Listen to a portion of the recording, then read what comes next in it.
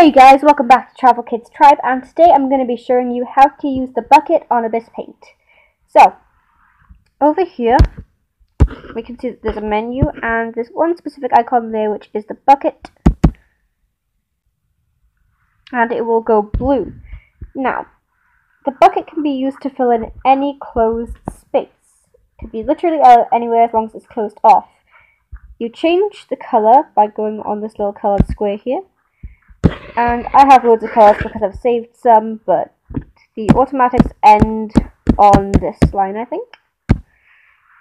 So anyways, just pick any colour you'd like. I'm going to go with maybe this one here, and I'll just tap in the white space here, and it will fill it all in for me. Doesn't look very nice, it's not a nice colour. But that's basically what you can do with it. It's a really nice handy tool, and I use it a lot with colouring. It's not just the background you can do any part. Literally anywhere, and it will colour in the entirety of the space.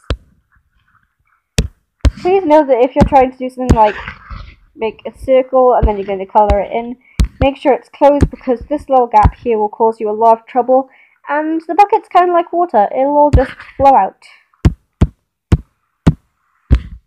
So yeah, I hope you enjoyed watching this tutorial, and I hope that now you can use the bucket.